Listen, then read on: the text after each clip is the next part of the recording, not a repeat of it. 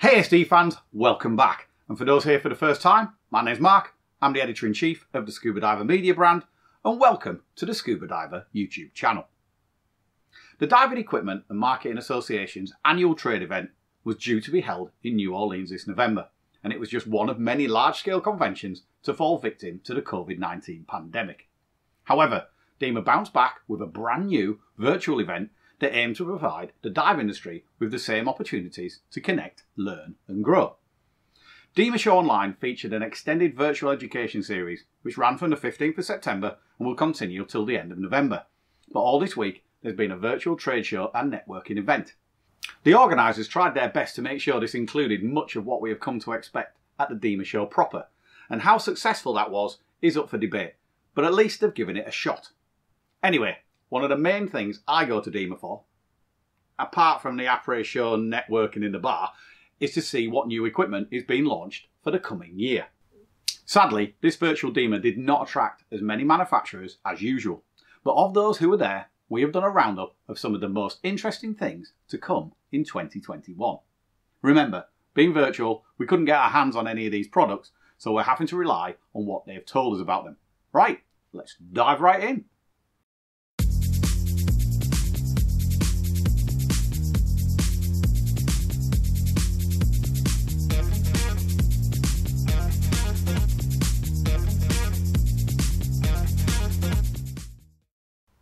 Zeagle launched its Halo BCD, which is the world's first jacket-style BCD that utilises Zeagle's patented ripcord weight system, as well as their personal fit system in the shoulders for easy custom shoulder placement. It's made from 1000 denier urethane bladder material, but the pocket, shoulder, harness and cummerbund are a mix of 1680 denier high heavy duty and 420 PU material. The ripcord system, which lets you drop weights with a single tug of a handle, can hold 20 pounds of dumpable lead, and there are trim pockets that can hold 10 pounds more, so more than enough for all kinds of diving. The 7 stainless steel D-rings are well spaced out for those who want to attach accessories, but for those who don't want to look like a Christmas tree, there are 2 easy access pockets that are big enough for DSMBs, spools and so on. Scuba Pro was showing a raft of new products, but many we've already seen or reviewed already, including the D-Mass, the D420 regulator and the Hydros X BCD. But brand new was the Mark 19 Evo BT G260 Carbon BT regulator system. Scuba Pro calls this the ultimate in lightweight regulator design, and it features Scuba Pro's new environmentally sealed balanced diaphragm first stage, the Mark 19 Evo BT, finished in a special ultra durable black tech coating, along with an upgraded version of Scuba Pro's most popular tech diving second stage, the G260, featuring a lightweight, ultra-tough carbon fibre front cover. There were also a range of new S-Tech technical diving harnesses, donut wings, reels, spools, trim weight kits and much more. Oceanic had the Geo 4.0 dive computer. This next generation dive computer features an updated display area with larger, crisper digits. Oceanic's patented dual algorithms there, 5 optional cover straps are available, and Bluetooth connectivity to all smartphones through the Diverlog Plus app.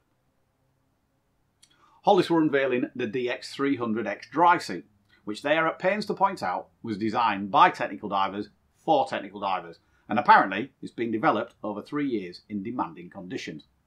Hollis describes the DX300X as the benchmark expedition grade dry suit with superior strength and comfort. The outer layer is heavy-duty nylon Cordura, the middle butyl mass is constructed from 12 layers, and the inner liner is a silk-wooled polyester, offering the optimum in comfort and softness. It includes Cytec silicone neck and wrist seals, and has 2 thigh pockets, 3M reflective safety strips for visibility, double thick knee pads, 5mm neoprene socks, and internal braces. Fourth Element was showcasing several new products, including the Arctic Hoodie, which has a 2-layer construction with the Arctic's water-repellent outer and the high-density fleece inner, creating the perfect garment for colder temperatures. It's also machine washable, and it has 2 useful hand warmer pockets. Now, I dive in the Arctic and the Arctic Expedition undersuits, and as this utilises the same material, it is going to be one incredibly warm hoodie. Perfect for winter dog walks. Might have to put one on my Christmas list. Anyway, moving on. Fourth Element also had the Xenos 7mm wetsuit, which features hardware and knee panels, Hydrolock wrist seals, internal ankle seals, glide skin neck seal, Thermoflex lining with a thermocore chest panel. It's all double glued, blind stitched to minimise water entry, and a double smooth skin zip flap, which also reduces water entry through the back zip. The Xenos 7mm has the same ease of entry ethos as the 3mm and the 5mm versions of the Xenos, both of which are incredibly easy to get in and out of. Other new products included redesigned neoprene gloves, an Expedition dry pack, 3mm surface hood, the RF1 freediving vest, a Stinger suit, and a Destination swimwear collection. Bear Sports were displaying the Velocity Ultra wetsuit, which features the progressive full stretch construction of the Velocity with the advancement of ultra warm OmniRed infrared technology. I've dived Bear products with OmniRed, and I have to say, it does actually work. The material absorbs heat from your body and reflects it back, keeping you warmer than traditional neoprene.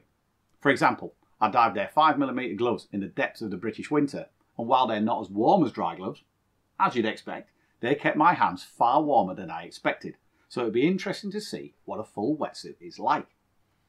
The Velocity features protect knee pads, heavy-duty ankle zippers for easy donning and doffing, comfortable contoured glide skin collar, rolled glide skin wrist and ankle seals, and flotsam construction throughout for stretch and comfort.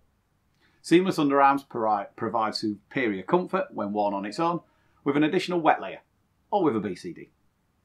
Bear were also showing the Evoke wetsuit, designed by Bear's all-female design team, which embodies the latest design thinking by using the aforementioned ultra-warmth OmniRed technology to increase circulation, body warmth and performance, making what they think is the warmest women's suit on the market. I look forward to getting these products and diving them as we progress through 2021, and I know that there's more to come from the manufacturers who were not at DEMA this year. Watch this space as we'll be reviewing kit as and when we get our hands on it. If you enjoyed this video, be sure to subscribe to our YouTube channel and ring that bell so you get notification for all our new videos. As always, if you're going diving in the coming days, enjoy. Stay safe.